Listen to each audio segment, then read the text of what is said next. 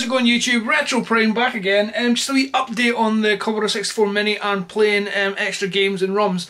In my last video I said that you could make your own disc files that contained up to 5 games depending on their size. Someone's just released new disc images, 5 in total with 30 plus games on each, plus I think it's a beat 'em ups compilation, a racing compilation and a sports compilation, that's it. It's on freeze64.com where I got my links for the downloads. I'm sure there are other places. I'm not sure if that's the original guys that posted it, but I shall link that down below in the description.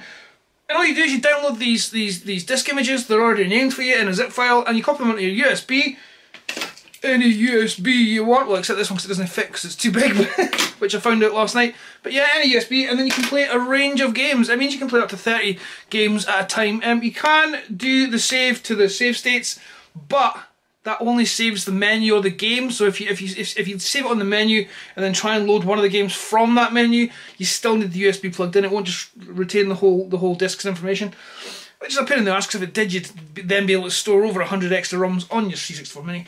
But that's just, you know, we beggars can't be choosers. So I'll just quickly show you one of the menus, and then go to the links, download it, and start having more fun with your Commodore 64 Mini, because this thing, I thought it was going to be a novelty for me, because it is Commodore 64, but I've been playing it like every single spare moment I've got and just been absolutely loving it. I've set it up in the bedroom now. This is my lovely bedroom. We can't really see much because it's my bedroom, why would you want to? But just, yeah, it's fun, do it. Right, I'll show you the process of loading up the menu and just what it looks like. Now, when you switch on your C64 Mini, ensure that the USB drive is already in there, although I think it does register it afterwards. Now, there's been 2 updates since the Mini was released, like firmware updates, and I think the compatibility of USB drives is getting slightly better. Don't quote me on that, I might just be making that up, but it certainly feels like it is. But when you turn on your C64 Mini, you just load up Alicat straight away. Oh, there's my wee Dizzy in the corner there, the wife made me. Load up Alicat, and then just exit again.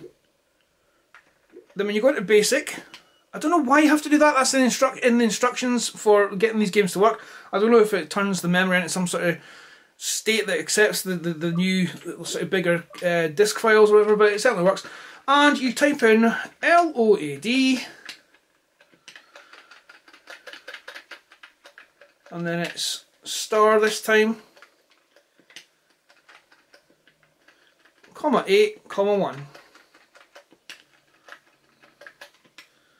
Enter, and it searches for it, then it will quickly say ready, and instead of list this time you just simply run it.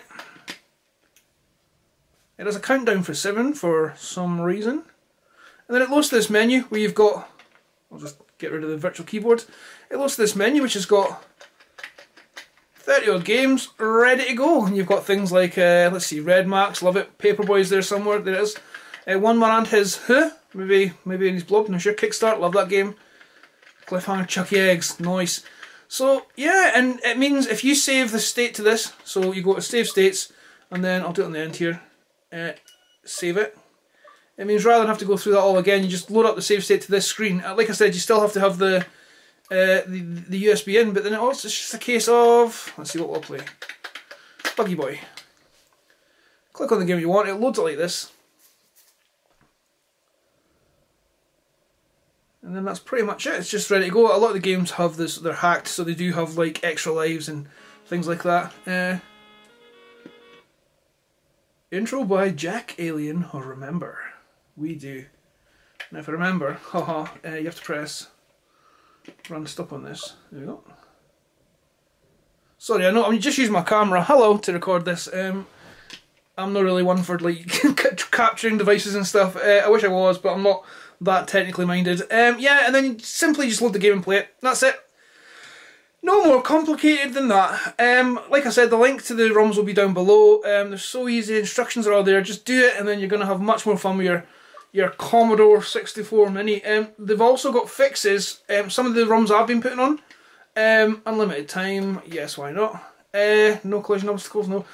Some of the games I've been playing don't have 2-player support, so it'll say like insert joystick 2, or when you try and load up the game you just can't do it, the joysticks didn't work. Games like Bruce Lee and things like that, I can't remember it, Ghostbusters, do not work because of the joystick, but in that link that I'm going to send you, there are ROMs that have been fixed so that it can work with your joystick and stuff. So yeah, I'm going to play this now actually. I hope that helped.